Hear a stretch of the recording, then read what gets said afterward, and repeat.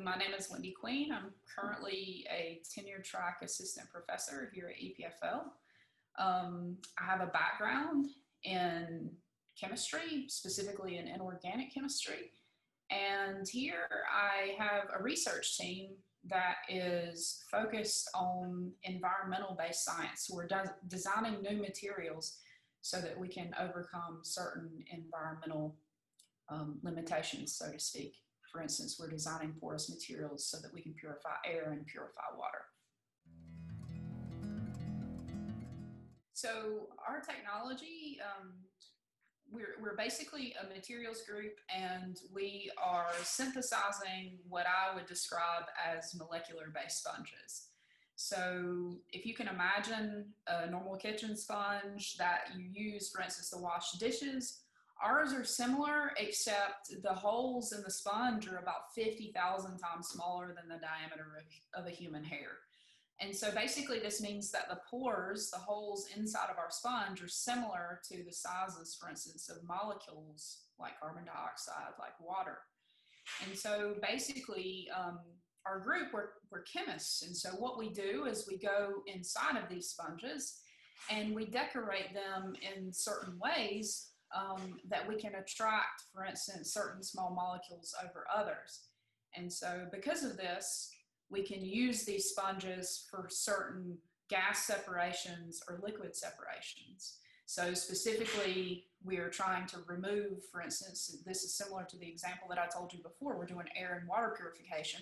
If you want to do that, you have to extract contaminants, for instance, from air and water, and we can make these sponges so that they specifically attract a targeted contaminant.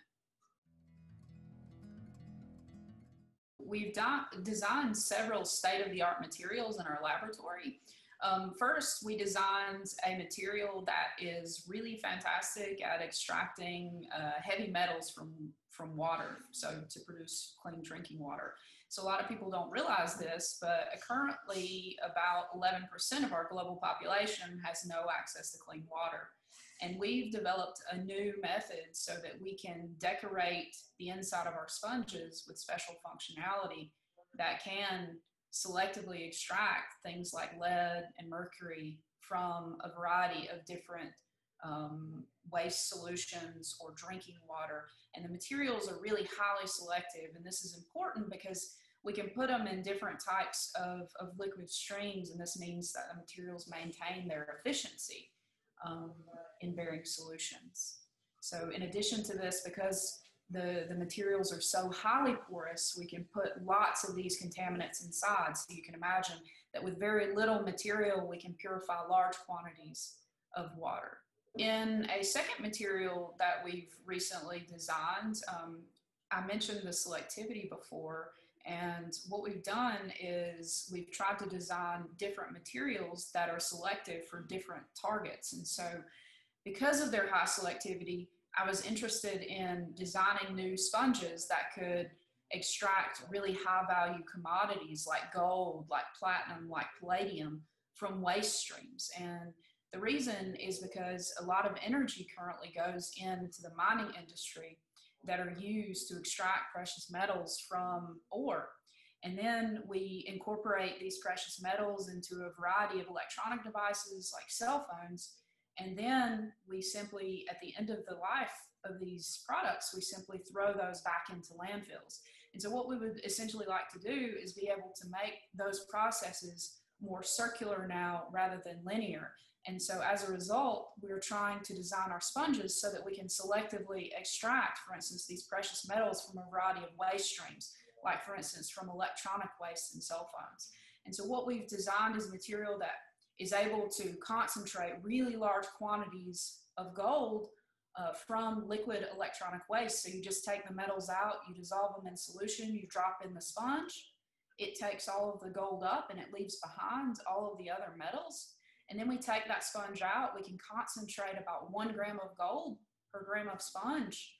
Then we destroy it and we're left with about 23.9 karat gold on the back end. And the reason that the purity is so high is directly related to that high selectivity that I mentioned earlier. So it only extracts the gold and leaves the other metals like copper and nickel behind in the solution. Currently, for the best performing sponges that we have, we're essentially scaling those up to larger quantities, and then we're going to implement those into filter devices. So you can imagine that the important applications for the materials that we've developed so far is, of course, water purification. The second application that we've got really nice materials for so far is, of course, the extraction of precious metals from waste streams. And so our idea really is to try and build a potential startup company that could use the extraction of precious metals as a means to build a profit stream. And potentially our hope is that we can also give back and potentially in the future also provide water filters, for instance, to underdeveloped places.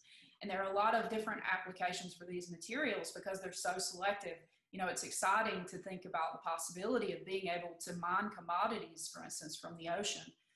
We're also working on designing other materials for different separations. For instance, I think probably the most important separation of our time is related to carbon dioxide capture. And so now we're working to design materials that can capture CO2 from things like exhaust gas from vehicles and also flue gas from power plants. 10 years from now, I hope to be still in the position that I'm in, running a fantastic research team that is focused on designing special materials for environmentally related applications. However, I hope for the materials that we've designed to date that those are at least implemented by this time and hopefully making an extremely positive impact in our world.